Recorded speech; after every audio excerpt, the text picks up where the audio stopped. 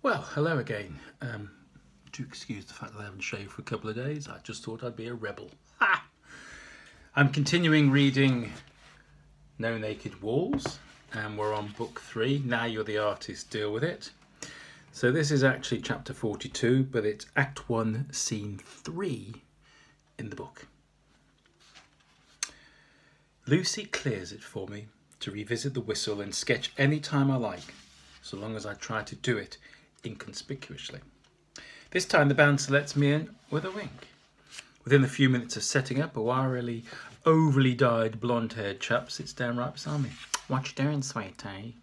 "Sketching." "Oh, really? Don't you ever need real models?" "These don't argue back and sit for a lot longer. Plus, they never need feeding or paying." "I'll pose for you. I love stripping off. Where do you live?" "I'm not local. It's okay. I prefer these stiff ones." "Oh, we all do that, love." I start drawing again, trying to ignore the chat-up.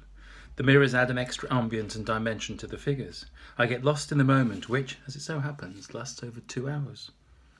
"Cole, you're so boring," peroxide blonde boy states. "All you've done is sit there all day, scribbling away."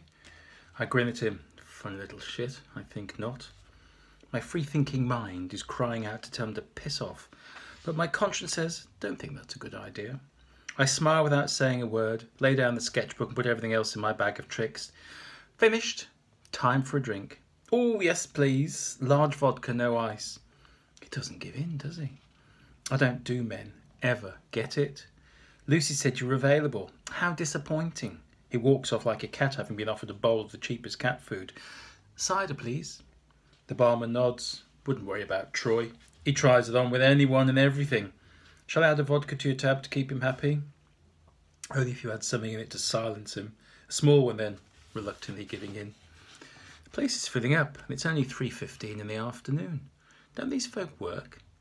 "You staying for the afternoon? Tea, dance, disco? All drinks half price?" the barman asks. Thanks, but no. Hopefully the sun's still out. I down my cider and turn to leave, only to have Beth tap me on the shoulder. "Keep your eyes off Lucy." Know what I mean? Seeing as she's trying to pimp me off onto one of your regulars, I think you'll find you're quite safe. Oh, he'd shed a dog if it was tied to a lamppost. Seriously, you've nothing to fear. Would you like to see what I've been doing? If you insist. Beth doesn't look interested in the slightest. So I pull out the sketchbook and I open it to show her the day's drawings. Holy shit, these are awesome. I thought you were after a bit of skirt. You really can draw. Well, thank you. You're forgiven. Drink. I was leaving, but go on then, a cider please.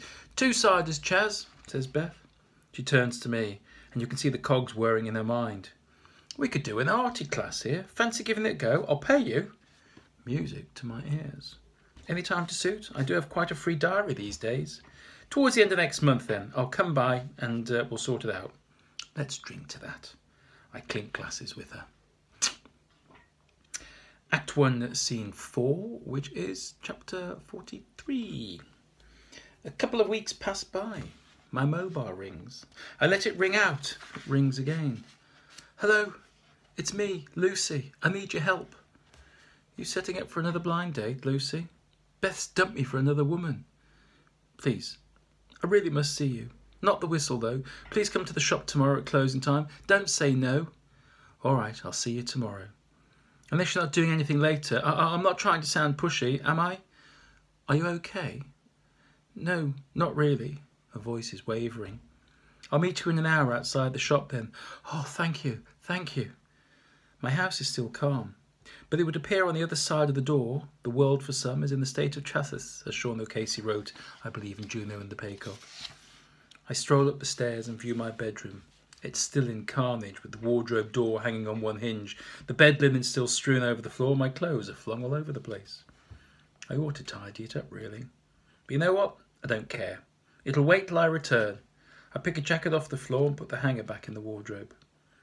I decide to walk into town. It's not far, and I try to make sense of something or other. Needless to say, I arrive outside the shop early, and Lucy runs out and hugs me very hard.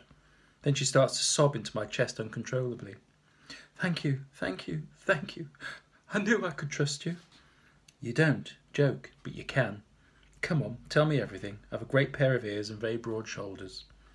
She starts by explaining it's her first girlfriend, and she was never really sure if it wasn't just a dangerous lesson or love for another woman. She'd had boyfriends, but they were so immature by comparison. Beth had treated her like a princess, but had very quickly turned to domination in everything. What was worse, what she ate, what she did, what she had to wear, who she should see. She was feeling imprisoned, and she thought she needed a mother figure to replace her mum. Now she was scared. A blonde woman approached me, wanting to know what was going on between you and me.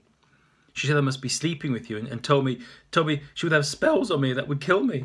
Then Beth saw me talking to her, and things got messy. And then they were shoving each other around and pulling hair and stuff, and it was a cat fight, and it was awful. I've done nothing. Who was she? Why me? Now I've got nowhere to live, and I'm scared. She goes on describing the Mad Hatter to a T. I'm afraid I do know who you're talking about. That's my very recent ex, as from not long ago. The very one, and yes, she's bloody mad. Effing crazy, in fact.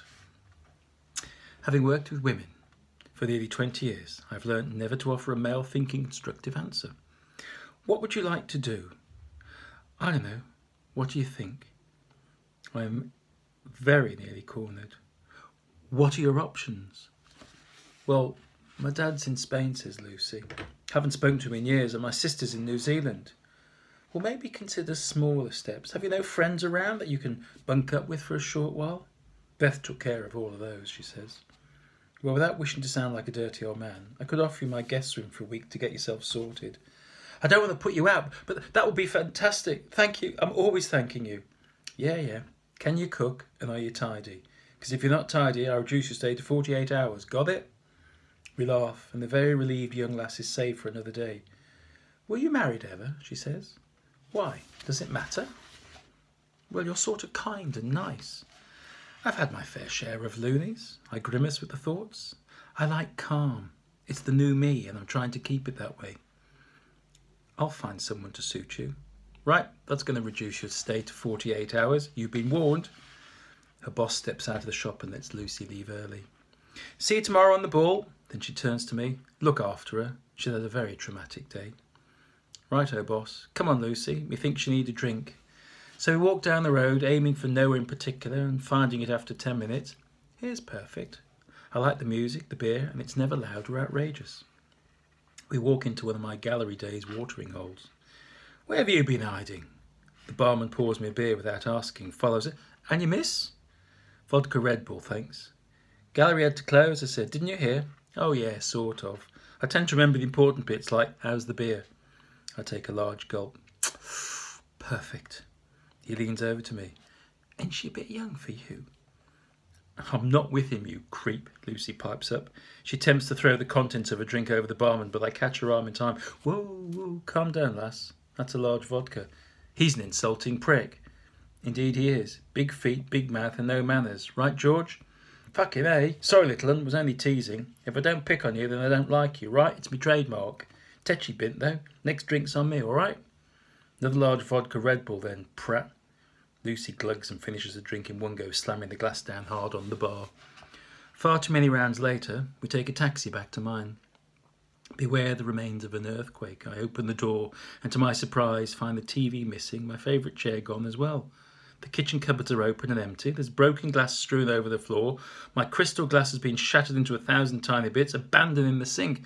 How kind. Ouch. Are you sure it's safe here? Safe as any war zone, I say. Your room's upstairs to the left of the banisters. Shall I mount an armed guard for you? I thought you said you want a calm life. Trust me, I do. It's a mere hiccup in the journey of life. Maybe they're in cahoots. God, poor you fancying of a deranged lesbian and a mad psycho coming for you. Are there any differences, I say? I'm certain that this has been the work of a Mad Hatter wreaking havoc. I bolt the front door and bid Lucy good night. The mess and the missing will have to wait. Next morning I walk down to find a very tidy kitchen and a note on the table. Thanks for sanctuary. Gone to work. See you later if you don't mind let me in. No key. Lucy. Kiss. Would you like another chapter? Well, you'll have to wait till next time. The book's available on Amazon, or you can download it. You can write to me if you'd like a signed copy. But share the word, not the virus. Thank you very much. Good night.